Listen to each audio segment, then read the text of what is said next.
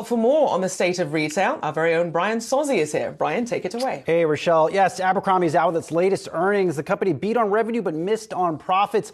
Let's get right to it with Abercrombie Fitch CEO Fran Horowitz. Fran, always nice to get some time with you. Earnings call done. You heard a little bit of our setup here, a more cautious consumer. What are you seeing from shoppers when they cross that lease line at Hollister and Abercrombie?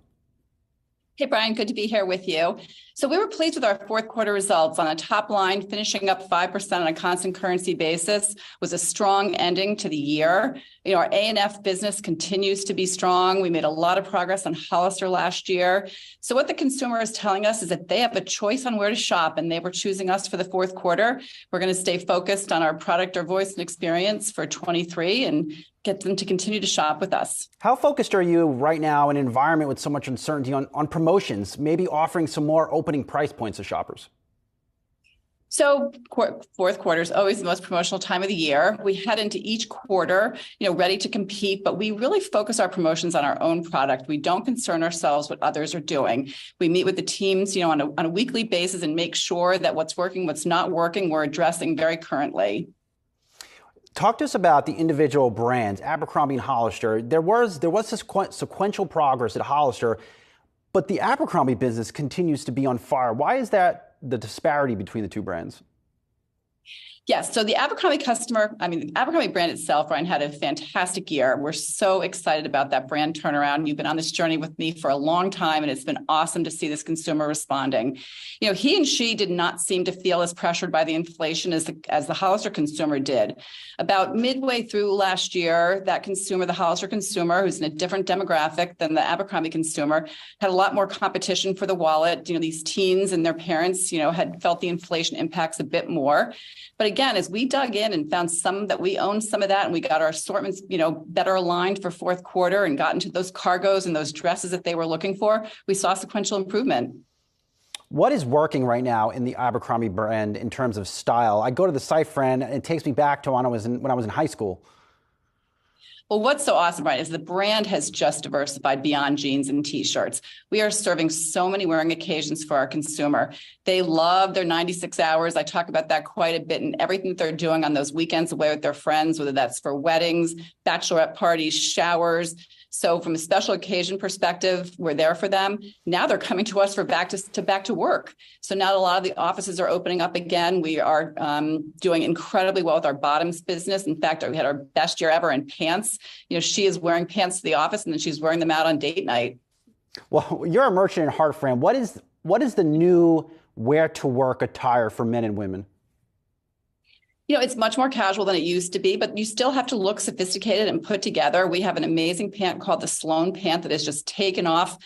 People are named. We named and claimed it, as you know. And on TikTok, you can see everybody talking about it. So she's wearing a nice pair of I'll call them dress pants, trousers with a bodysuit and a jacket over it or a cardigan. And they're also wearing jeans. So depending upon where you're working and what you're doing, we can outfit you for it. You mentioned TikTok, and you and I have talked about this in the past, how far that Abercrombie brand has come on TikTok. Is it translating to sales? And then what's your strategy there this year? Oh, absolutely. Listen, our customer is completely digital, whether that's Hollister or Abercrombie, and they are learning about their product from their friends. Today, our customers trust their friends more than they trust a company themselves, right? So they're seeing something called user-generated content, and the customer gets on there and talks about their hauls, talks about what they're wearing, what they're enjoying, and TikTok continues to be an avenue for them. But it's all digital channels, Brian, that are also supporting that, whether it's Instagram, Facebook Reels, all of them are working for our consumer. Fran, I barely know how to use some of this stuff. I just figured I'm still figuring out TikTok. I never wanted to be that old guy, but I guess here I am. But I'm back on Hollister, the sequential improvement. Yes. How do you go upon continuing that in the first quarter, spring break season coming up, with a shopper, to your point, that is more lower income and is concerned about their budget? Yeah, so that consumer obviously has to make some tough choices, but the most important thing is that the team has done so much hard work. When we left the second quarter, disappointed with our results, we dug in and we really got much closer to our customer.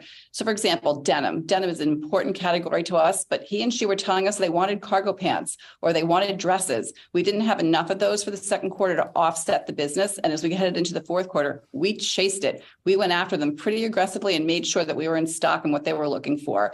So as we head into spring break, same applies. Much closer to the customer that we've been. What's great, Brian, is that chase is back in our vocabulary for Hollister. That was one of the toughest things for the teen market last year with the supply chain, was not being able to read and react to your business as much as we're normally used to doing. Do you see any of the inflationary costs that you've been battling the past year and a half, cotton costs, freight costs, is any of that starting to ease?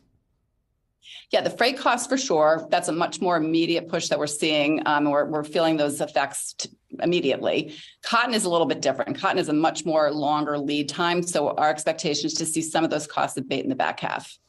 There's something different about the Abercrombie brand, Fran. I think it speaks to the heart of you trying to reboot or reinvent the culture at the company. I see it on TikTok. I see it on the homepage. Talk to investors about the efforts you have been undertaking there to change the perception of this brand. And what else are you working on? Oh, Brian, I am. You're tugging at my heartstrings. I'm incredibly proud of the work that the team has been able to do to make us a much more inclusive and diverse company than we ever were in the past. That goes from sizing that we're doing, including, smaller sizes, larger sizes, and whole inclusivity opportunity in sizing, as well as a diversity in our associates. The work is endless. All of our impact partners that we're working with have helped us also understand our consumer. If you look at something like an Abercrombie brand, we're going to launch a collection that's an always on, it's not just Black History Month for 1 month, but it's actually Black History all year long. And we're going to launch an always on collection for that. So I could go on and on and on. There's lots of things, lots of exciting things happening. And as the year comes on, we'll continue to share those with you. Really good initiatives there. Fran, Abercrombie Fitch CEO, Fran Horowitz. Always great to get some time. We'll talk to you soon. Thanks, Brian. Take care.